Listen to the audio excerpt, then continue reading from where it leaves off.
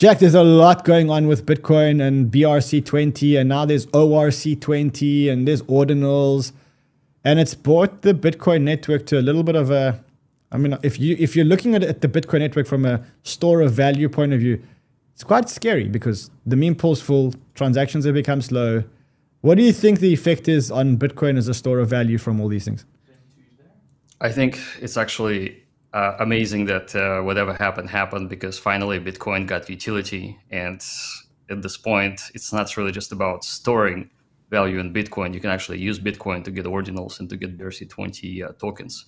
So what we're seeing is what we're experiencing is tokenization of the Bitcoin ecosystem, which is great for Bitcoin miners, because for the first time in this decade, Bitcoin network has experienced what we call the flippening of reward fees versus the actual subsidy.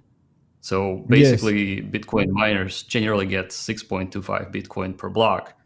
Yesterday, they were getting 6.25 Bitcoin per block plus another 7 in fees. Yeah, so I did see that the miners were earning a lot more fees. They were earning a lot more fees than usual, but doesn't it make the network unusable for people who just want to transfer large amounts of money? Like if I just want to send, if I'm here because I want to send, I don't know, hundreds of thousands of dollars or millions of dollars worth of Bitcoin, doesn't it make the network a little bit unusable?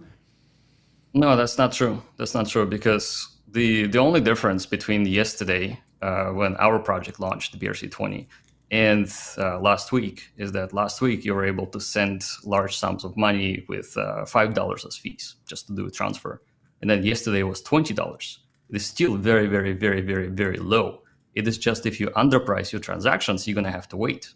But that's the law of the land.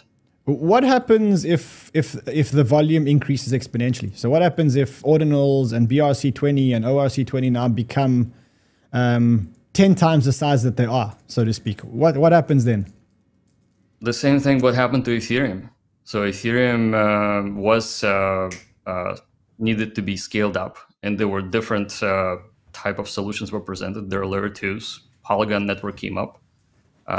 So Bitcoin has Lightning, and there's various other roll-up solutions are being presented. So this is actually great for everyone and great for blockchain. Blockchain needs to scale.